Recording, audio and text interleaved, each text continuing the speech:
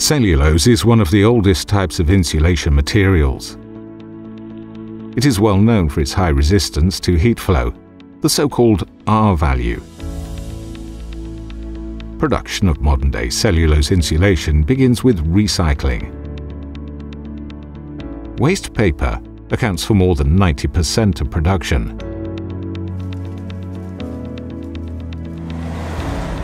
Recycled newspaper is supplied by various waste stations in Sweden. In the peak season, up to 300 tons of waste paper may be used each week.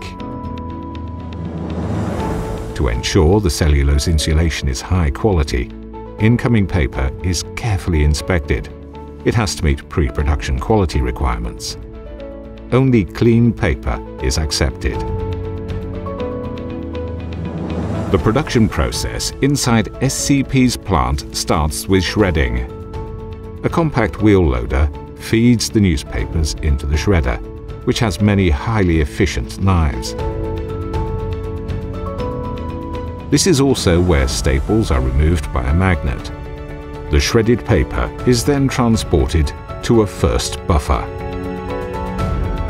Via a weighing conveyor, the shredded paper is transported from this buffer to a fibre mill. The moisture content of the waste paper is monitored in real time. Unwanted materials such as metallic objects are also monitored by a metal detector. Any remaining staples are removed by another magnet. SCP's production line can process up to 3,150 kilograms of waste paper per hour. While the paper is being ground and mixed in the fibre mill, different mineral salts are added. These bind to the paper's fibres and increase resistance to fire, mold and pests. Production is now complete. The processed cellulose is transported to a second buffer. Next comes the baler and packaging line. Here, the cellulose is compressed into bags. It takes approximately 4 minutes for paper to be shredded, transported, ground, mixed and compressed into a bag. Compared to production of other current types of insulation materials, cellulose production is simple and fast. It also requires less energy and has significantly lower impact on the environment. The bagged cellulose is finally transported to a lift table, stacked on pallets and wrapped in stretch foil.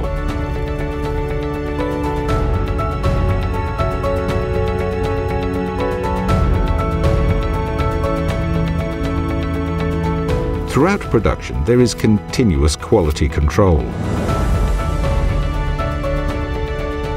Different tests are systematically performed in our modern laboratory. This ensures the high quality of the product. Thanks to its almost fully automatic, high capacity and zero waste production process, it results into efficient, customer-oriented and flexible plant. This remains true even when demand for cellulose insulation is at its highest.